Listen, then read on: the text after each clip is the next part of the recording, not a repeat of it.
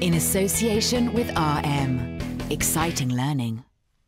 The Hadley Learning Community is a £60 million PFI development in Telford, Shropshire.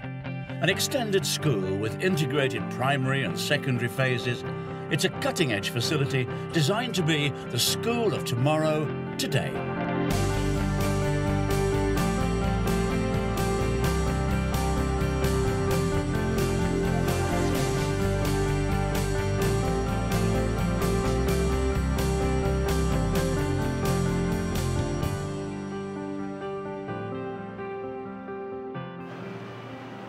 It's January 2006 and the secondary buildings are getting their suspended ceilings installed.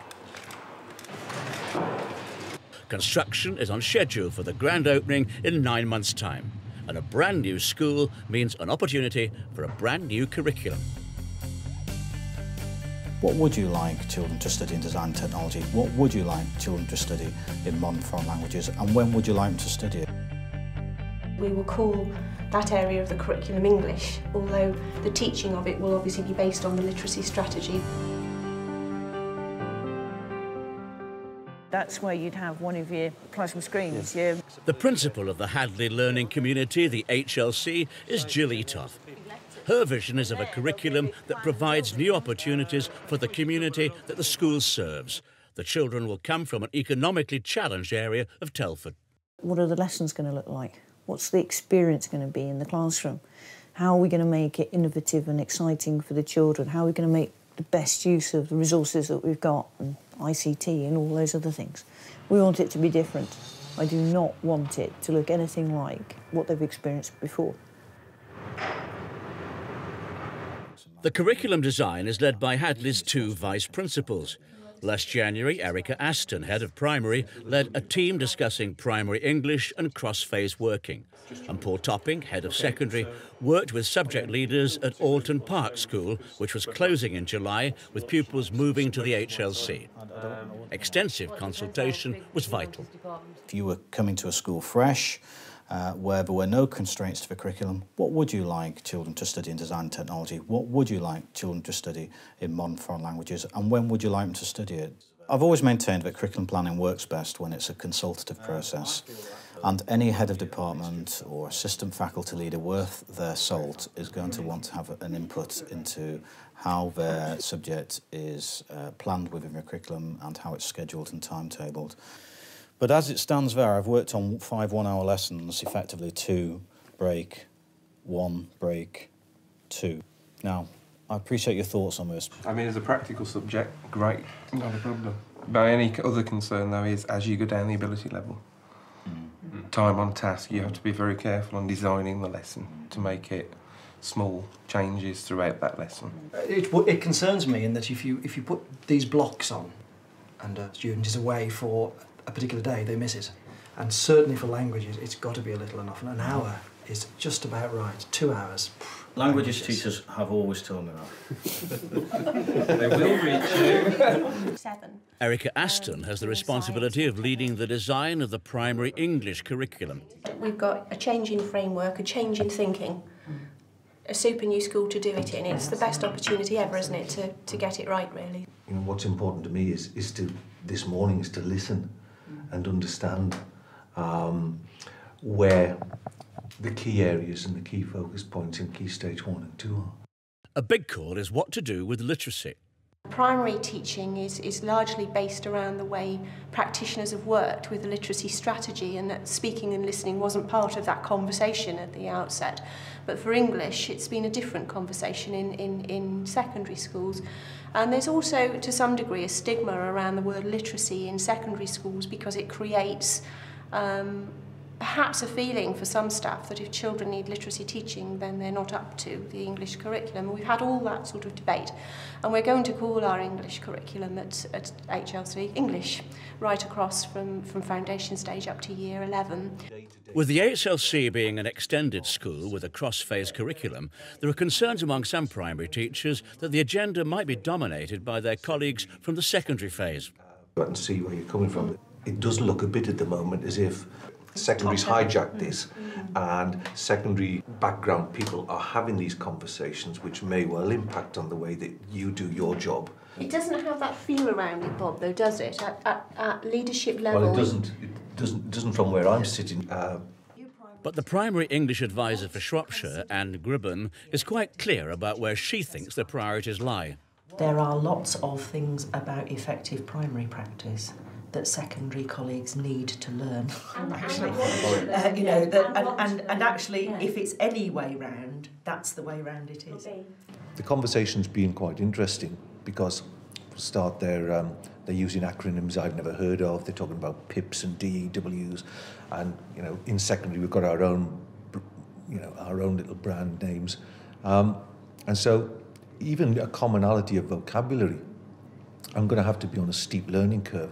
I don't know what they're talking about. Primary department that might be based around key ISP and PDMs, linking things from excellence and enjoyment, and really working through the key principles about primary pedagogy. And if we're going to make Hadley work as a real cross-phase, a school without those artificial bands in place, then we've got to enable those conversations to take place.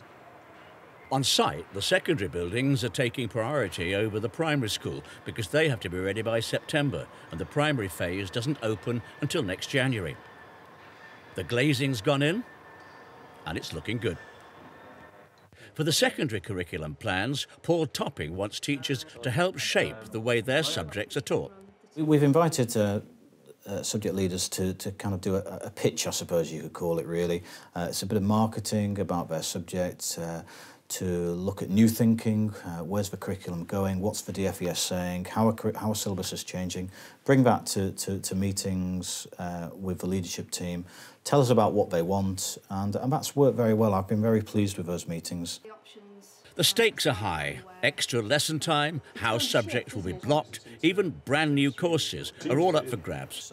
Paul has already a pretty good picture of the new curriculum, but with a timetable to publish and only a couple of months left, this is the last chance for staff to influence his decisions.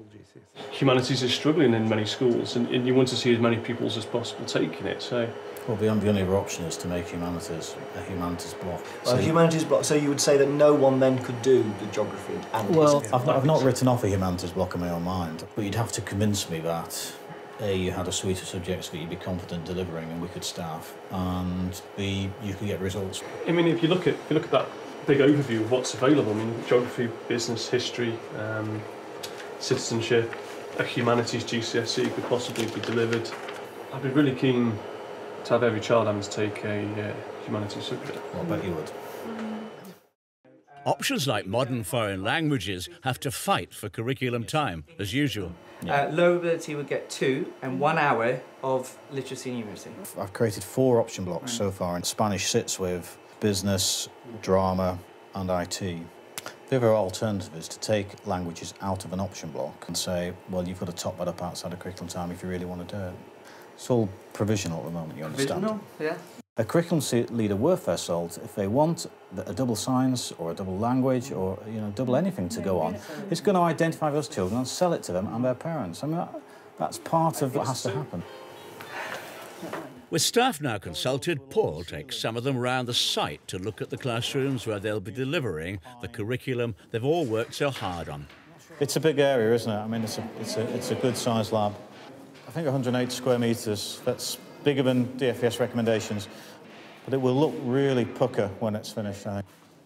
Although people are a bit reserved, I almost think it's a shock and awe thing with them. They go into such a fantastic building and they're just completely open-mouthed with what they see. You can get it on the screen. Press it twice. I can't get it on the screen, John. Sorry? I can't get it to come on the screen. With only 6 months to go before the HLC opens, it's time to reveal the master plan for the curriculum to an extended leadership team. So, 50-period fortnights, 3 hours of English, 3 hours of maths, 2 hours of core PE. There is very little difference to how current Year 10 is taught. And then we're into English, English. All the blocks are 5 hours, apart from this one, which is 4 hours. You've got languages on offer, you've got ASDAN or whatever, or some entry-level qualification for the least able, and you're much more likely then, I think, to create your science and maths group. You're going to have some very weak pupils doing French for 5 years there. The presentation canters through the plans for the key stages and all goes well. But the strategy to provide extra curriculum time for teaching maths to students finding the subject difficult runs into unexpected problems. Can you go through why you've chosen to stick with the extra maths? In year 7? And 8 and 9. How can I put this? I'm not sure that maths teaching has been a strength of the school in the past, and I want it to be a feature of HLC teaching. And I want the children to have access to the time that they need to be able to do that. Yeah, but it all depends on how the students are selected and the grouping. My view is that that lesson is probably delivered by a maths specialist, but it is a very different type of maths lesson to, you know, the mainstream maths. That worries me because it could go against what we're trying to do in mainstream maths lessons, because they'll see it as a bolt-on or an add-on or a punishment because they're not good enough to do other subjects. But there's no, I mean, it's not written in stone. If my department is doing its job properly, the students are set properly, all the right students are in the right place with the right teacher in front of them, and the programme should be built for them within that curriculum. But if you're saying, well, actually, we don't need that much maths time, I can redistribute it. And it's a long time since I've had curriculum leaders saying, well, actually, that's far too much time, take it away from me. It's always the reverse. But I think it's refreshing that Emma is saying, though, actually, if we're doing our job properly and we've got a bit of extra time in year 7, which is a springboard, because I think what we're focusing on here, isn't it, is that diet of the kids in the week. Decisions made, it's June. The secondary classrooms are almost ready. And there's only 7 weeks of the summer term left for schemes of work to be ready too. But the head of the Faculty of Pure and Applied Studies had hoped the curriculum could have been agreed sooner. I think they should have started a great deal earlier. When the building was started, the curriculum should be started, because the school is more than a fantastic building, all singing, all dancing, with probes everywhere and interesting science going on. It's about the basic curriculum, and that needed really to start a long time ago. And Paul has been trying his best, but I think we're playing catch-up very much at the moment. Teachers are required to put their schemes of work into a template for the leadership team to scrutinise.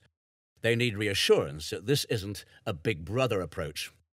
Right, looking at this course, Steph, you've got to present this in the first weeks we get back. We've got a disc that we need to get uploaded onto the system, which contains all the worksheets, schemes of work and everything we need from that. So the key thing is that we get what we need in front of those kids on the first day.